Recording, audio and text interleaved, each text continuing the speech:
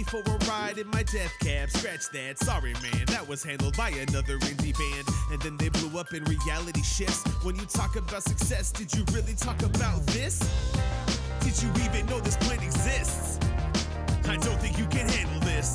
I grew up in a storybook that I could write. City harder than Tabasco on some dynamite. Do anything to hear my mama say that she was proud. 20 years later, felt like I could run entire towns. I was put on there so I could entertain the masses. So for me it was easy, justifying skipping some classes.